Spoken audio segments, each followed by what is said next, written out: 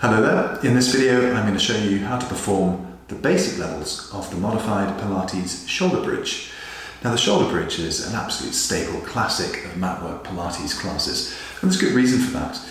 In most people's minds it's thought of as a hip and leg muscle strengthening exercise, and a lot of people feel their hamstring muscles are getting really good work with a shoulder bridge, but there's far more to it than that, and it's multifaceted in what it can get for you. In its simplest form, in its kind of most basic form, which I'll be going through today, it just brings some of the body weight up and down off the mat from the rest position and gets you focusing on control and smooth intentional movement. The more advanced levels which come beyond this, you'll begin to take one leg off the floor while keeping that control and doing various movements with them. Rather, it might just be a tabletop, but it might progress on to big sweeping leg movements, focusing on hamstring lengthening on that leg while strengthening the other side.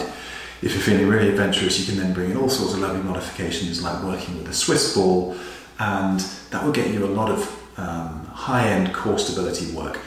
So the shoulder bridge is a really great exercise to practice. There are so many progressions, there are so many advancements you can make, but as with all things, you don't want to run before you can walk. So when you're practicing your shoulder bridge, make sure you're getting these fundamentals really well drilled and you're thinking about the points raised in the video so that you're making sure that you're not cheating and using compensatory movement patterns instead of that ideal core strengthening which we're after with the shoulder bridge. It's an exercise performed from the rest position, as I mentioned, so that's where we'll start the tutorial in just a moment. Okay, so this is our start position for the shoulder bridge. It is the Pilates rest position. Here you want to make sure that your knees feel that they're bent at a comfortable angle, your feet are parallel and connected well with your mat, and we want to just make sure the shoulders aren't rounded up towards the ceiling as we would do customarily with the rest position. There are two basic levels for the shoulder bridge, and I'm going to teach you the one first of all which maintains a neutral lumbar spine and therefore neutral pelvic position. When people are doing this level, I very much encourage them to have something between their knees. I've got a little 3-inch block here which I'm just going to place so I can get a little bit of purchase. It could be a ball, it could be a folded up pillow, it could be anything which just fits comfortably between the knees and doesn't bring them too close together. Whatever width your knees end up at, make sure your feet are also the same width. Now we just want to engage a little squeeze onto the cushion between the knees, and that will wake up some slings of muscles which are really helpful in what's called forced closure through your pelvic girdle and just help get some stability and control as we perform our shoulder bridge. We want to be in that neutral position, so fingertip gap underneath the base of the spine, and to pre-engage those deep abdominal and pelvic floor core muscles just at that 3 out of 10 level, and we hopefully keep them ticking away for the duration of the exercise. Now with the shoulder bridge, we're going to place the palms down the floor, as well as just pressing those shoulder tips gently down towards the mat as well. We're going to pre-tense some of the muscles involved in the shoulder bridge, and I want you to push your hands down into the floor, about 1 or 2 out of 10 effort, just so you feel that there's a little bracing effect through the upper body. And then we're going to do the same with the feet. We're going to push the feet down. Now as you do that, you may and hopefully should feel a little bit of pre-engagement of what are called the hamstring muscles in the back compartment of the thigh. So we're going to press the toes down. We're going to make sure we can feel all the toes in contact with the mat. Feel the energy going through those hamstrings. Feel the little bracing movement and keeping the squeeze on the knees with the core muscles going as well. A lot to think about. From that position, take a breath in, and as you breathe out, lift your pelvis up off the mat to a comfortable height and then come back down. Don't worry about the height to which you go when you're first attempting a shoulder bridge. Each time, pre-engage by pressing down the hands, almost wrapping the shoulders down towards the floor, pressing the feet, squeezing the knees, feeling the muscles wake up. Take that breath in to prepare, breathe out to move up, breathe in to move down. As you continue with your repetitions, see if you can keep that gentle pre-engagement going so that your hands, your elbows, your shoulders your feet, your legs are all primed and ready to go when you're performing your shoulder bridge. Now we want to get a nice smooth transition as we perform our shoulder bridge, and to try and prevent the legs swaying side to side. The cushion between your knees should help substantially with that, but even so, a lot of people find it very difficult to keep that control, and it's often linked to the height to which you move. So if you're really struggling with the shoulder bridge, or you just feel it's just not working out for you, just aim to bring your hips a couple of inches off the floor. Still that same pre-engagement of all those muscles I mentioned, exhaling up, inhaling down. That's a perfectly adequate shoulder bridge if you're new to this technique. If you're able to get up into those more elevated positions, this is where we need to be mindful that we're not losing our neutral alignment. See, a lot of times with shoulder bridges that people will round right up onto the shoulders, flare up the chest, arch the low back, and that just leads to lots of unwanted compression and tightening of muscles which we'd rather not. So if you're coming up to the top, keep that rib cage lower down your hips at every point of your shoulder bridge, and ideally we'd have a nice straight line from the knees running through to the upper torso. And here's where you can get that nice gluteal muscle engagement, those muscles in your back pocket. We don't want to spend a lot of time up at the top, hence why we're breathing out as we come up and in as we come back down. But just as you're approaching the top of your shoulder bridge, squeeze those glutes as if you've got a penny between them and you don't want to drop that penny. So you can feel that switching on of that extra power in the back pocket region. So when you're stopping and breaking all this down, there's a hell of a lot to think about with the shoulder bridge, but it will yield that really nice controlled bridge position which we're after. So as we're going up again, we're thinking about the arms, shoulders are not rounding up off the mat, and we've got that beautiful control as we're going up and down. So there is the first technique for the shoulder bridge. I'll talk through the second version, which focuses on spinal articulation, in just a moment. Okay, into the second variation for the beginner shoulder bridge.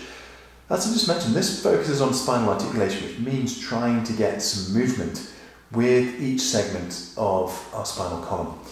This is why it's very common to hear the phrase like a string of pearls when people are coaching a shoulder bridge. If you imagine that your spine is like a string of pearls laid down your mat, and think what happens if you were to pick one end up. If you were to lift a string of pearls from one end, you'd get one pearl coming up off the mat at a time, and the opposite when you lay them back down. And that's a very nice bit of visual imagery for how to perform this next movement correctly. Pretty much all the same things apply. We've got that squeeze, we've got that pre-engagement of the legs, hands pressing down, shoulders just rounding down towards the floor, not up. And this time, we're going to start by gently flattening our back. So we're rocking that pelvis towards our head, i.e. pulling the belt line up. Now as soon as you do that, you'll feel your tailbone just lift up off the floor, and that's the first pearl in that string of pearls coming up. So from the start, take a breath in, breathe out to flatten the back gently, pull the tailbone up, and now that tailbone leads the movement all the way up to the same bridge position we were in before. On the way back down, visualize those first pearls coming back down onto the mat, and we're keeping the rest up until the last possible moment, and then we rock our pelvis back to the neutral position. So a little bit more to think about here. With this technique where you're articulating the spine, sometimes it can be provocative for lateral hip pain. So if you find that there's any discomfort here, either in the outer hips or in the back, then that's a surefire thing. You want to just do the first variation, maintaining neutral all the time instead.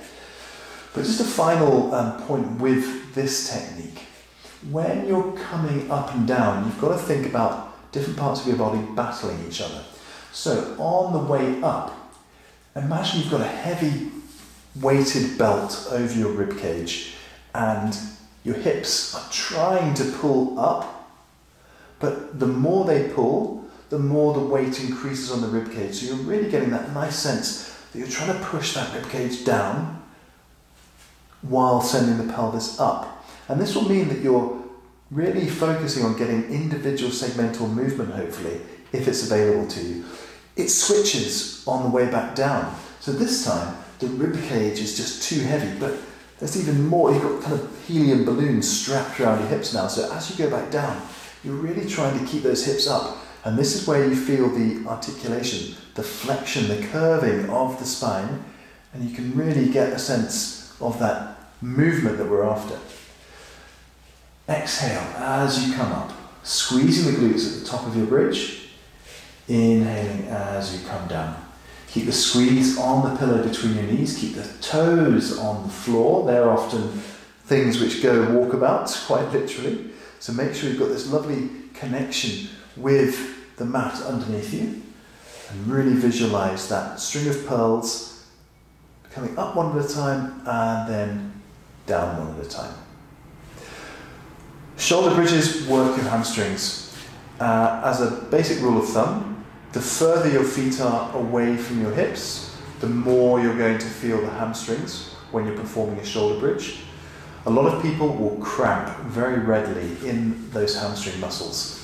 So if that's you, you can bring those heels really close in towards your hips and then perform your shoulder bridge in a much bigger position of knee flexion. The trade-off is that the more your heels are tucked in underneath, the more stretch you're going to feel in your quadricep region.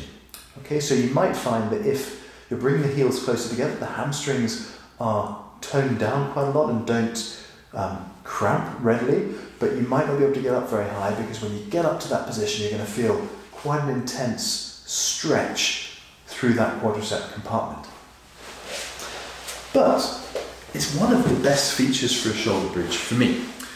I treat it much more as a stretch for that anterior compartment of the thigh. And it's a lovely one to do because you're using your own muscles. You're using the antagonistic muscle in that posterior chain down the back of the body to switch off those muscles which you're then getting that lovely stretch for. So as I said right at the beginning of the video, it's a very versatile exercise, and that's why I love the shoulder bridge. Final thoughts, as per usual, you're not pushing to fatigue, you're not going to a point where you're shaking and the muscles are fasciculating all over the place. We want a lovely smooth floating movement, as if you're being lifted up and down by rising and falling water. Think about that kind of quality of movement for every repetition. There's an awful lot to think about, so if you're keeping that squeeze on the knees consistent, if you're keeping the pressure on the floor with the feet consistent, if you are clenching those glutes consistently at the top of your movement, you're doing really well. There's so many things which can go wrong with a shoulder bridge. The techniques I've discussed should really switch off that tendency for the low back to tighten. When people arch right up onto their shoulders and barrel that chest up and compress the low back, that's when things go wrong, and that's when people get a lot of discomfort with the shoulder bridge, and it can set in chain a process of events which is really difficult to shift. So that danger of kind of rabbiting on a bit too much about the shoulder bridge, it's a great exercise when done properly. If in any doubt, just back off. Remember, the moment your hips come off the floor, you're already doing substantial work for the kinetic chain through the legs and hips. So gradually height will come, and if you think about the points I've raised as we've gone through the tutorial, you should find you get some really nice progressive work going on with your shoulder bridge.